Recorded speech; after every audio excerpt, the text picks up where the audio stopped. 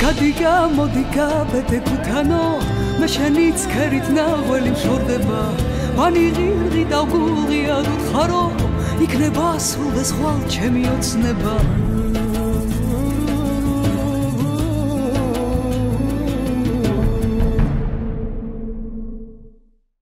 გამარჯობა, ეს გადაცემა ფერმა, მე დემეტრე ერგემლიძე ვარ და დღეს ტურიზმითა და მრავალფეროვანი სოფლის მეურნეობით განთქმულ რეგიონს აჭარას ვესტუმრებით. გავიცნობთ ახალ აგროგმირებს, დავათვალიერებთ აგროტურისტულ ობიექტებს და გავიგებთ თუ როგორ უნდა მივიღოთ დამატებითი შემოსავალი სოფლად.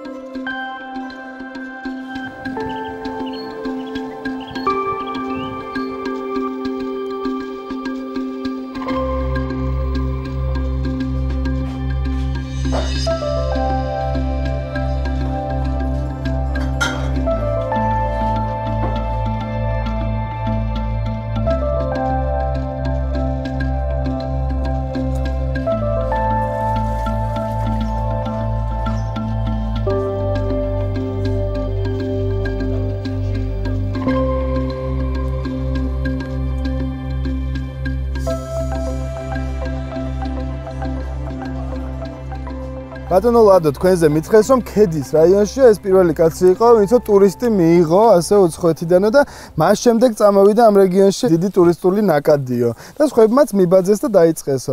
მითხრეთ, როდის იყო ეს და როგორ მიიღეთ აი ეს პირველი? შეიძლება ითქვას, ეს 11 ლიტრის უკან იყო, როდესაც პირველი ტურისტი მივიღე კიევიდან ოჯახი, ვაზი აინტერესებდათ, თხილის ბაღი აინტერესებდათ. მათი გიდიც ვიყავი და დამხვედულის და ყოველივე ვიყავით და დიდი კმაყოფილების გზნობით წავიდნენ, მაგრამ როდესაც დადგა ჟამი რომ ადამიანი მეუბნება რომ რამდენი უნდა გადაგიხადო სიცხვილისგან დავიწვი რომ მაშინ წესი მამა პაპური იყო რომ როგორ შეიძლება სტუმარს ფული გამოართვა მაგრამ როგორმე დავრიგდით და ნელა უკვე გამოცდილებაც მივიღეთ და თუ კაც ადამიანს ემსახურები გულით და აწვდი იმ საქმეს რაც მათ აინტერესებთ ისეთ ნატურალურ პროდუქტს, ნატურალურ ღვინოს უნდა აიღო რაც გიჯდება შენ იმდენი გამოართვა რომ შემდეგ მანას და არავინ არ ჩამოვიდეს.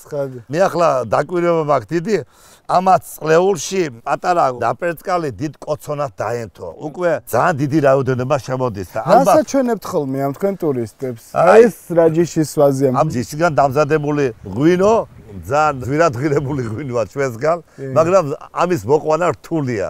ჩხავერს უნდა მოვლა პატრონობა ისეთი, როგორი მოვლა პატრონობა სჭირდება ახალ მოსულ პატარცალს, რომ შევადაროთ უღეშად. აგერ კარტოფილიც ჩაგირგავთ როგორც ჩანს. აქ მოწეულ პროდუქტსაც თქვენ სტუმრებს ასინჯებთ? რა თქმა უნდა, ისეთი კარტოფილი მოდის, რომ ახლა კი იცით ბელარუსია, უკრაინა, ასეთი ყაზახეთი რო არიან და სტუმრები რო მოდიან, ერთ-ერთმა ქალბატონმა მითხრა შემე კარტოფილი მომოტანილი გაქვს და აქ დადობილი გაქვს და თოხი რომ მივეცე ხელში და რომ გამოსწია ერთი და სამი ცალი იგივე გამოვარდა დაგდო თოხი. გაუხარდებოდა თავის სხვათა შორის გემრიელი კარტოფილი მოდის ჩვენთან. ისე როგორ ფიქრობ, აი საკუთარი ხელით მოკლე ფილს ამოღებულს უფრო სხვა გემოაქვს? რა თქმა უნდა, შენ წარმოედგინე, მე ყოველდღიურად ვიღებ იმდენ კარტოფილის რამდენი მჭირდება. ახალი ამოღებული კარტოფილის გემოვნება სხვა არის. აბა თუ კარგი პროდუქტი არა გაქვს, კარგ კერძებს ვერ მიიღებ. ხოლმე თუ კარგია გაქვს, როგორ მიიღებ აქ ხაჭაპურს? ვერა. აბა ჭადთან როგორ ისიამოვნებ იმ ყველს? ვერ ისიამოვნებ. ამიტომ პროდუქცია დამოკიდებული რისი ხარისხის ყოველმა ოჯახმა რაიონმა უნდა დავხვეწოთ.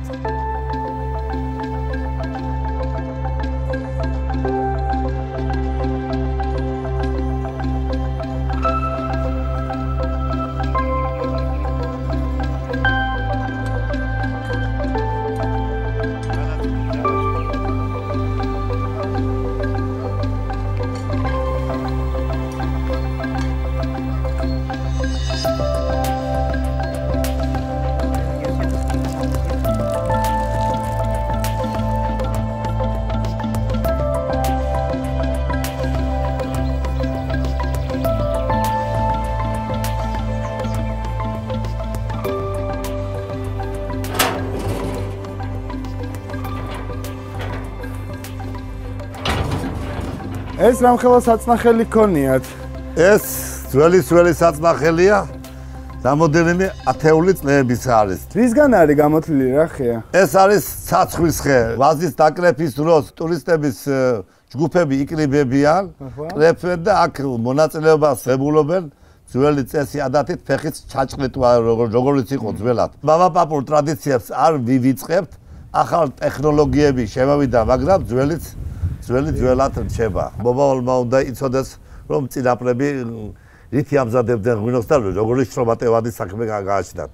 სეზონზე დაახლოებით რა რაოდენობის ღვინოს წურავთ და მხოლოდ სტუმრებს უმასპინძლდებით ამ თქვენი ღვინით თუ სარეალიზაციოდ გაგაქვთ მაგალითად ღვინის ბარებში ან მაღაზიებში? ყოველწლიურად ერთ და იგივე არ მეორდება. ძირითადში 7-8 ტონა ვაზის სხვადასხვა სახე გამაჩნია. კლიმატი გვაქვს ისეთი კარგი, რომ სუნამო არომატიული ღვინოები გამოდის, რითაც ყველა მომძანებული სტუმარი დაინტერესებულია და ყველა ვალდებულებას ღებულობს, რომ თითო რა მოთლი წაიძღოლიოს და ამით ჩემი ბიზნესის საქმე წინ მიდის. წავიდეთ და დავაგავივნოთ ჩვენი ხავერი და ცოლიკავი. სიამოვნებით. მობრძანდით.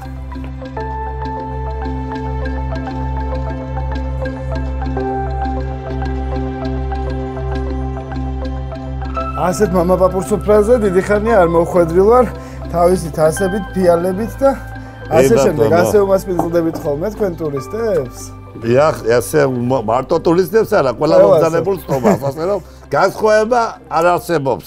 5 წლის ასაკის ჩხავერი, შეგარგოთ უფალმა, დავაწაშნიკოთ და ვნახოთ და თუ არ მოგეწონა უნდა მითხრათ, თუ მოგეწონა ეგეც უნდა მითხრათ. აბა რა, ღმერთს დიდება ჩვენ მშვიდობაო, ესე იციან გურიაში და აჭარაში როგორ იციან? აჭარაში მე რომ მახსოვს ჩემი ბავშვობიდან პირველი სადღეძლო მშვიდობის იყო იმ წყობისა. იმიტომ რომ არ ცნობდნენ ათეისტები იყვნენ კომუნისტური პარტიის წევრები, ისეთი დრო იყო და აი ამის შემდეგ ჩვენ ყოველთვის პირველ სადღეძლოს უფლის სანდებას ვამბობ ჩვენ კუთხეში. დიდება იყოს. ამინ. დიდება უფალს.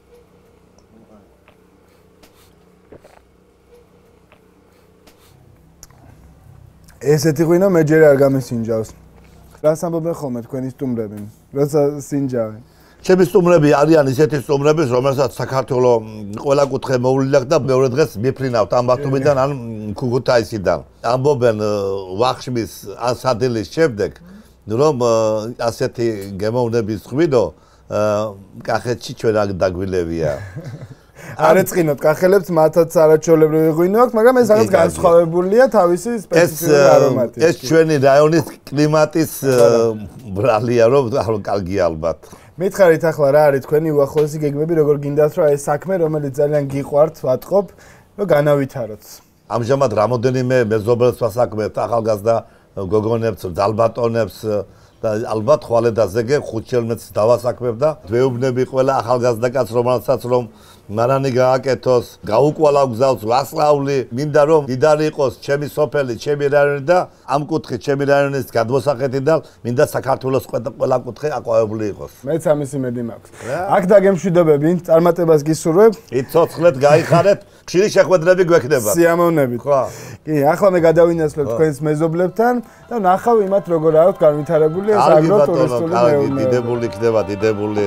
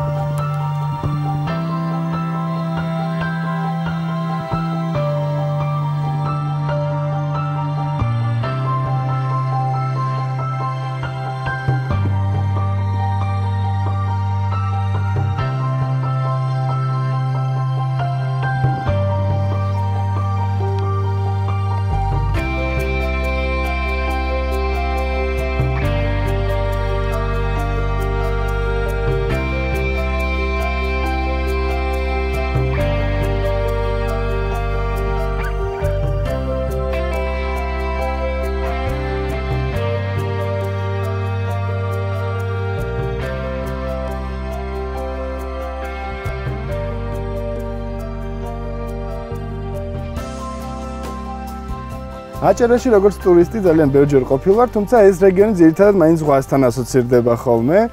ძალიან მიხარია რომ ბოლო პერიოდში აქ სოფლის ტურიზმიც ნელ-ნელა ვითარდება და თქვენც ერთ-ერთი წარმომადგენელი ხართ ამ სექტორის. მომიყევით, როგორ დაიწყეთ აქ სტუმრების მიღება? დავიწყეთ 2011-ში ამ პროექტის აღორძინება. საიდან მოდიან ხოლმე ტურისტები ძირითადად? ძირითადად არიან უკრაინა, რუმინეთი. მართლა? ამ ხნის განმავლობაში თითქმის ყველა ხრიდან არიან მოსულები სტუმრები. საინტერესო რას თავაზობთ თქვენ სტუმრებს? თან მომიყევით და თან დამათვალიერებინეთ? ჩვენ თავაზობთ სოფლის მეურნეობას, რასაც ვაწარმოებთ. მაგალითად ეს რა არის? იქ დავინახე რომ არის თუთუნი, თამბაქო. თამბაქოც გვაქვს, ვენახი გვაქვს, ბოსტნეული მოყავს. ყველაფერით ინტერესდებიან და თავიანთი ხელით კრეფენ ბოსტნეულს და აგემოვნებენ, რა თქმა უნდა. ხედია ფანტასტიკური. მოდი აბა გადავიხედოთ აქედან.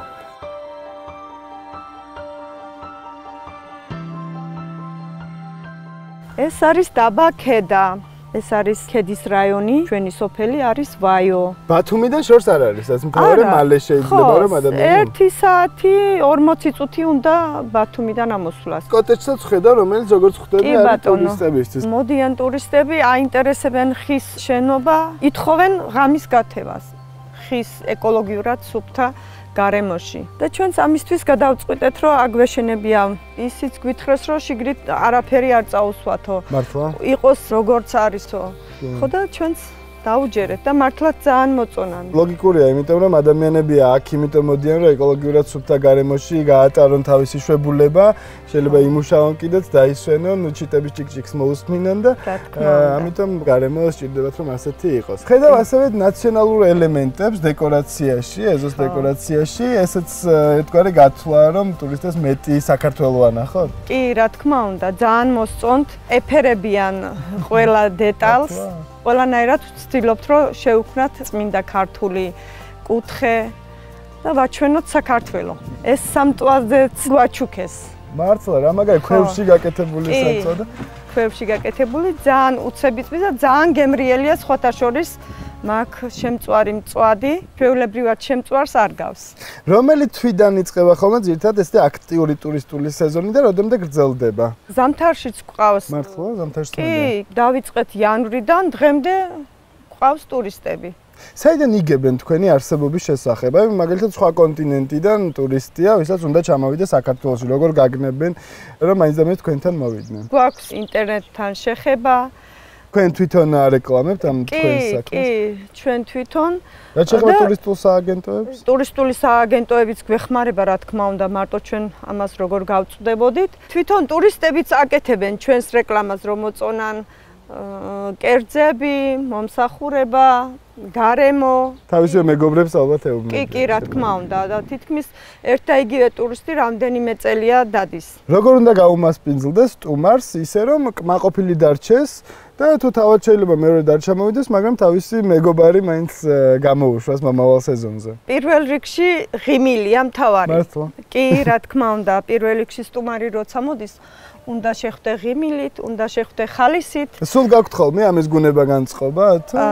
ვცდილობთ რომ გქონდეს, რა თქმა უნდა გვაქვს და ამისთვის მზადა ვართ. შევქმნით ისეთ პირობებს, რომ ყველანაირად მოეწონოს. აი, სასოფლო სამეურნეო საქმიანობა რა არის ისეთი, რასაც თქვენ წეწევით და შემდეგ სტუმრების გეხმარებიან ხოლმე. ვაწარმოებთ თამბაქოს, რომელიც ძალიან მოსწონთ. ანემსვაში გვეხმარება, მოკრეფაში, მოტანაში გვეხმარებიან, როცა შეგვხვდებათ ტურისტები. ალბათ არც არასდროს უნახავთ. ხო, არც არასდროს უნახავთ, მაგრამ ძალიან მარტივად ითვისებენ სხვათა შორის.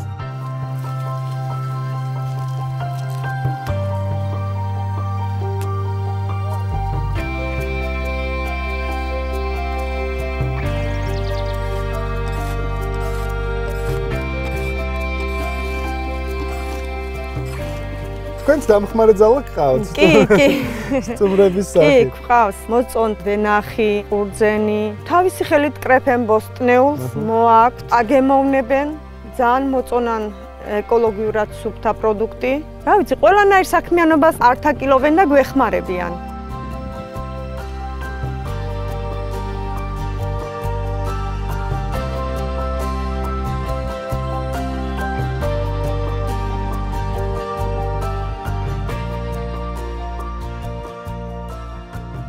როდესაც სხვა ქვეყნებში ჩავდივართ ხოლმე და იქაურ სოფლებს ვათვალიერებთ, ისინი ძირითადად თავის აი ტრადიციულ საქმიანობებს გვაჩვენებენ ხოლმე და ცდილობენ რომ აი ინტერიერი იქნება ეს სასტუმროსი თუ კოტეჯის და ასე შემდეგ, იყოს მაქსიმალურად ადგილობრივი. ანუ ზედმეტად გაპრიალებული არსად არაფერი არ არის ხოლმე. წამოვბრძანდით, გაჩვენებთ ჩვენს კუთხეს, როგორ გვაქვს მოწყობილი, გაკეთებული. რა ლამაზად მოგიწყვიათ აქაურობა. ეს როგორც ჩანს თქვენი პროდუქცია რა, რომელსაც ტურისტები ყიდულობენ? თუ როგორ ხდება? ჩვენ ვამზადებთ თაფლს, ღვინოს. ღვინო გვაქვს 3 სახეობის, 4 სახეობის, ჭაჭაც. აი, ეს მაგალითად არის ჩხავერიო, ეს თქვენს ვენახში მოყვანილი. კი, ჩხავერი მხოლოდ ქედაში მოდის. ქედის რაიონში იწურება. აი, ესეც ალადასტური. ეს რა მაინტერესებს? ეს თქვენი ღვინო მაგალითად, რომელსაც აწარმოებთ, მაღაზიებშიც მიგაქვთ და აბარებთ, მხოლოდ ადგილზე ტურისტები ვიწოდიან იმათ მიახთ. მხოლოდ ადგილზე, ადგილობრივად ვაწარმოებთ, მაღაზიებში არა. აქაც არის აი ყანწები, თასები და ყველაფერი ისოს ასოცირდება ალბათ ქართულ ტრადიციულ სუფრასთან. ამით სვამენ ხოლმე თქვენი სტუმრები. კი, ჩვენი სტუმრები მაგით ქალბატონების სადღეგრძელოს მიირთმევენ. განსხვავებული კულტურა მათაც აქვთ. რო გაიხსენოთ აი თქვენი პირველი სტუმარი უცხოელი ვინ იყო და როგორი ემოციები გქონდათ, როცა აი დაიწყეთ ეს საქმე და უკვე აი პირველი ნაბიჯი გადადგით. ჩვენი პირველი სტუმარი იყო უკრაინიდან. ემოციურად ვიყავით განწყობილი, არ ვიცოდით როგორ იქნებოდა, რა იქნებოდა. პირველი ნაბიჯები მაინც ცოტა ძნელია, მაგრამ გადავლახეთ ეს ყველაფერი და დღესდღეობით გვყავს ტურისტები კმაყოფილი. რამდენად შემოსავლიანია ზოგადად ეს საქმე, ის სოფელში მცხოვრებ ოჯახს რამდენად შეუძლია რომ დამატებითი შემოსავალი შეიქმნას? არის შემოსავლიანი, რა თქმა უნდა, სოფლისთვის, იმიტომ რომ ჩვენ პროდუქციას ჩვენ თვითონ ვაწარმოებთ ზოგ-ზოგიერთებს, მაგრამ აქვს თავისი ხარჯებიც, რა თქმა უნდა. ხალე მოწყობა უნდა ამ ყველაფერს დახვდეთ. როგორ ფიქრობთ, როგორ უნდა განვითარდეს თქვენი საქმიანობა? შემდეგი ეტაპი რა არის? რისი შემატება გინდათ ამ კომპლექსისთვის? უფრო გვინდა გაფართოება, სასტუმროს მომატება, იმიტომ რომ ითხოვენ ღამის გათენებას. ანუ მთლიანად დაჯავშნილია ხოლმე ისე რომ ადგილები აღარ გაქვს. სხვა ოჯახები თუ არიან ჩართული ამ აგროტურიზმში და ერთმანეთს უცვლით თუ არა იმ ცოდნას და მიღებულ ინფორმაციას, რაც გაქვთ. რა თქმა უნდა, როცა მოდის ტურისტი, აინტერესებს სხვა მარნებიც, გადაგვყავს სხვა მარნებშიც. ბაიოში მაგალითად ძალიან ბევრი გაიხსნა. საოჯახო სასტუმროებიც, ისე მარნებიც. უზიარებთ ერთმანეთს გამოცდილებებსაც, ცოდნასაც. საბოლოო ჯამში თუ ერთად არ იმუშავებთ მოსოფლმა, ესე მგონია მხოლოდ ერთი ოჯახი წარმატებული, ესე ცალკე ვერ იქნება. რა თქმა უნდა, ეგ ეგრეა. ძალიან კარგი, წარმატებებს გისურვებთ და მე ძილის იავნებით გესტუმრები, როგორც კი მექნება შეგულება. დიდი მადლობა.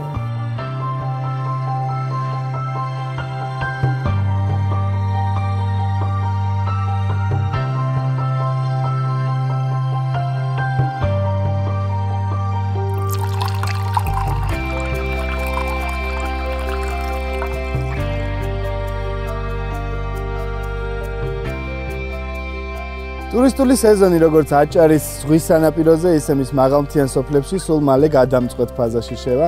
მე დიდი იმედი მაქვს, რომ ჩვენი სტუმარ მასპინძლობა სასურველ შედეგს გამოიღებს.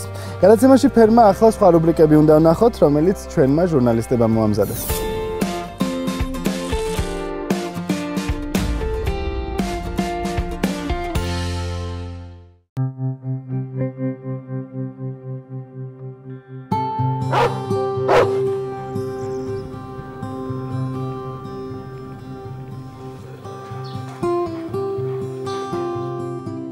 მე ვარ დავით ხმელიძე. ცხოვრობ ბოლნისში. ამ ეზოში 12 წელია გადმოვედი ოჯახთან ერთად. დამთავრებული მაქვს პედაგოგიური ინსტიტუტი და პედაგოგიური ინსტიტუტის მერე დავამთავრე თბილისის სახელმწიფო უნივერსიტეტის ბიზნესის სკოლა. მუშაობდი სხვადასხვა თანამდებობებზე. ეხლა გადავერთე უფრო მეტად სოფლის მეურნეობის კუთხით, იმიტომ რომ მე და ჩემო მეგობრებმა შევიძინეთ მიწა. დავიწყე პირველად ხორბლის დამუშავება. ფაქტიურად ხორბალი არის ის კულტურა, რომელმაც სოფლის მეურნეობისკენ მოგვახედა და შეგვიყოლიეთ თანდათან ამ საქმიანობამ და ამ ხორბლის დამუშავების მერე თავისთავად გამოჩნდა მოთხოვნილება, რომ ამას სჭირდებოდა ტექნიკა. იყო ესეთი პროგრამა ფერმერისთვის, მექანიზაციის ცენტრების გახსნასთან დაკავშირებით და ამ პროგრამაში გრანტის სახით მივიღეთ 2 ტრაქტორი. ამ 2 ტრაქტორის მიღებიდან 2 წელიწადში უკვე ხელახალი გრანტით, რომელიც ეს იყო უკვე 2014 წელში, რომელიც ითხოვდა აღნიშნული ცენტრების გაფართოებას. ამ პროგრამით ჩვენ გავძლიერდით უფრო, რაფისგან მივიღეთ 2 ერთეული ტრაქტორი, თავისი გუთნით, თავისი სათესი საშუალებებით, როგორც ხორბლის, ასევე სიმინდის და ჩვენი მხრიდან იქ უნდა აგვეშენებია მექანიზაციის ცენტრში შენობა, რომელიც მოიცავდა როგორც საოფისე ფართს, ისე მაღაზიის ფართს, რომელიც იქ არსებობს დღეს მდგომარეობით და საკონფერენციო დარბაზს, სადაც ტარდება კონფერენციები, ტარდება ტრენინგები, როგორც USAID-ის პროგრამის წარმომადგენლებთან ერთად, ასევე სოფლის მეურნეობის სამინისტროს კუთხით. ჩვენ თვითონ ჩვენ ფერმერებს უწევთ იქვე ტრენინგს, უწევთ რეკომენდაციებს მიწის მოხსნასთან, ახალ ტექნოლოგიებთან დაკავშირებით. გვერდზე შესყიდული ჰქონდა თავის დროზე ტერიტორია და ჩვენ თანამშრომლების ინიციატივით, რომლებმაც მოისურვეს თვითონ, რომ ქონოდა ერთი საერთო, ესე ვთქვათ, ბიზნესის და გასართობი ადგილი, ისიც პროგრამით 2015 წელს ზრდა არის ესეთი პროგრამა, USAID-ის პროგრამით. შევედით, მივიღეთ ერთობლივი მონაწილეობა, თანადაფინანსებით და ფაქტიურად 2000 კვადრატულ მეტრზე გავაკეთეთ სათბური, რომელიც დღეს მდგომარეობით მუშაობს, ასეა თუ ისეა. აი გასაკეთებელია კიდე რაღაც გათბობა არა გვაქვს, რომელზეც ახლა ახალი პროგრამით შევალთ, ალბათ იმედია მაგასაც და შემოსავლის წყარო გაუჩნდა 4 ოჯახს კიდე და მათთან ერთად დასაქმებულ რამდენიმე მუშას.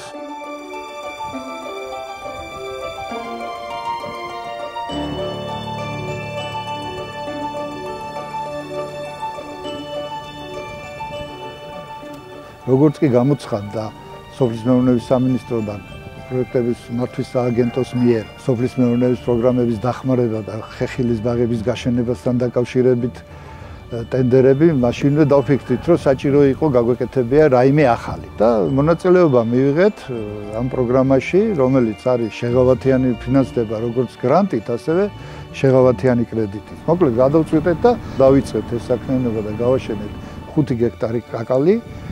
წარმატებულმა ერთმა წელმა დაგვანახა, რომ შესაძლებელი იყო ამ პროგრამის კიდე გაგრძელება და მეორე წელს გავიმეორეთ, ესე ვთქვათ, იგივე და იგივე 5 გექტარი კიდე გავაშენეთ დამატებით. წელს უკვე მესამე წელია და უკვე მოსავალს ველოდებით. ჩვენი კაკალი არის ყველაზე გავრცელებული ახალ ჯიშებს შორის, ჩანდლერის ჯიშის. ჩვენ რაც დავრგეთ კაკალი, მისი 1-2%-იც არ გავხრუჭებია თითქმის. პირველად ვიღებთ ახლა მოსავალს და რომ გითხრათ, რომ რეალიზაციაზე გვიფიქრია, ჯერ არ გვაქვს ნაფიქრალი, მაგრამ ის რომ სხვა მეწარმეებთან, ვისაც კაკალი აქვს გაშენებული, გვაქვს რაღაც გარკვეული მოლაპარაკება იმასთან დაკავშირებით, რომ ჩამოვაყალიბოთ კორპორაცია, რომელიც გააერთიანებს რამდენიმე ჩემნაირ ფერმერს, რომლებიც მოვაგვარებთ სხვადასხვა ურთიერთობებს, ის საზოგადოებრივი იქნება, ბაზრის თემა იქნება თუ სუპერმარკეტების, რომ აი რეალიზაცია გაგვიადვილდეს.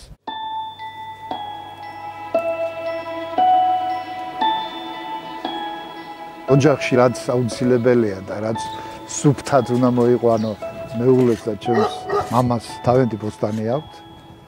ჩემ მეუღლეს ყვავილები აქვს, ხეხილი გვაქვს, ცახში მწვანილია, კიტრია, პამიდორია, ეს ყველაფერი ეზოში მოყავს მამაჩემს და ჩემი შვილიშვილები დარწმუნებული ვარ, სუფთა პროდუქტით იკვებებიან. პოლისი ნიშნავს ყველაფერს ჩემთვის, იმიტომ რომ მე აქ დავიბადე, გავიზარდე. პოლისი იყო ჩემთვის ძირითადად ის ნავსაყუდელი, სადაც ვიცოდი, რომ ბოლოს მაინც აქ უნდა ყოფილიყავი და ვერ გავძლებდი ისე ბოლნისში ვარ ყოფილიყავი.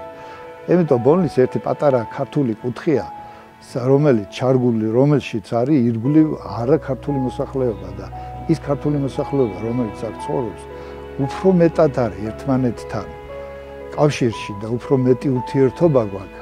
იმისთვის, რომ ერთმანეთს მეტი პატივი ვიცეთ და უფრო მეტი პასუხისმგებლობაც გვაქვს იმაზე, რასაც აქ ვაკეთებთ და რაზე ვცხოვრობთ და უფრო მეტი ერთმანეთს სიყვარულიც. და ალბათ ამ სიყვარულმა გამაძლებია და მომანდომებია, რომ აქ ყოფილიყავი და აქ მეცხოვრა და არც ვაპირებ კიდე სხვაგან რანაირად ვერ გავძლებ. თან უკვე ის დრო არ არის სხვაგან გავძლებ. ჩემებსაც ვეუბნები, რომ სადაც არ უნდა წახვიდე მაგათი ძირი, მიუხედავად იმისა, რომ წარმოშობით რაჭიდანა ვარ, მაინც ბოლნისია ჩემი პირველი და პირველი.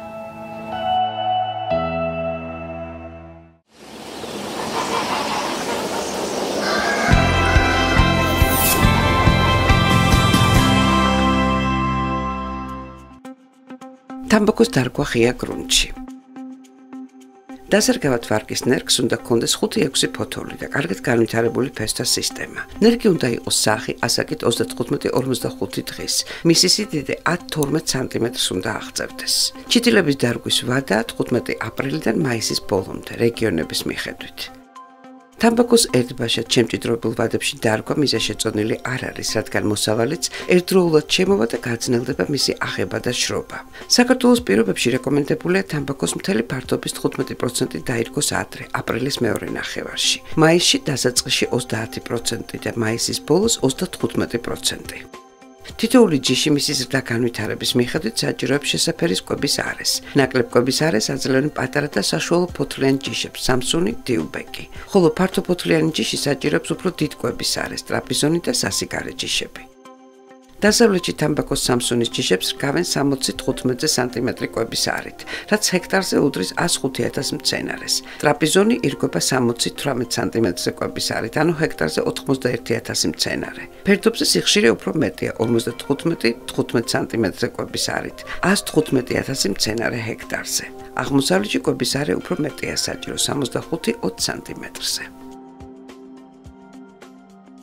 დღეს ფერმა ამით დასრულებულია. აჭარას აქ დავემშვიდობები და მომავალ კვირას 12:15 უკვე საქართველოს სხვა რეგიონიდან შევხვდებით ერთმანეთს. მანამდე კი შემოვერთით ჩვენს Facebook-ის გვერდს, სადაც შეგვიძლია ვისაუბროთ ჩვენთვის საინტერესო საკითხებზე და მოусმინეთ რადიო პირველი არხის ეთერში გადაცემას ჩვენი ფერმა. გაიგეთ იმაზე მეტი, ვიდრე აქამდე იცოდით. ნახვამდის.